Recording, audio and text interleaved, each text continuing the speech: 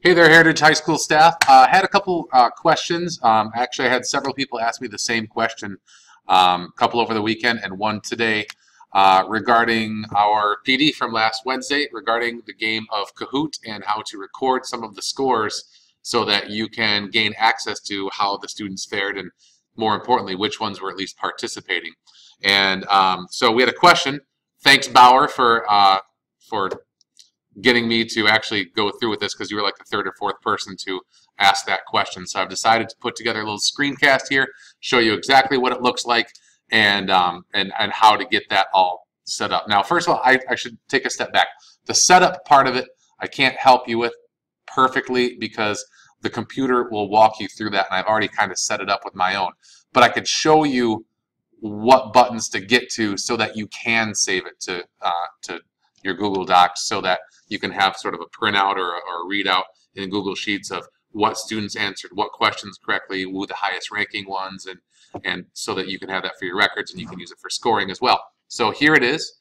I did the last question. I just logged myself in and played the game real quick, and then I go to next, and then I hit end, and then I go to feedback and results, which is right here, and what I do is I go to final results at this point, and there it is. And so right here it says new game. Now that's what a lot of people see. They're like, that's the only thing I have. If you go down to save results right here, there should be, unless there's an error and we need to set something else up, there should be a little black box, and you click on that and you have a couple choices. You could either download it as several, and there are several different ways you could download it, but the one I always choose is save to drive. And since I use Chrome, it's already logged in. I'm already logged in as mtmore at stcs.org, so it knows who I am. And if you're using Chrome on your machine, it'll do the same thing.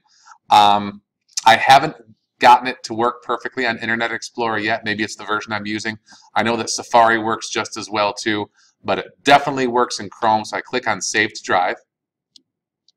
I click Save again. It knows me. It sees that I'm signed in. So you'll have to be signed in on Chrome, as you know, for your work email.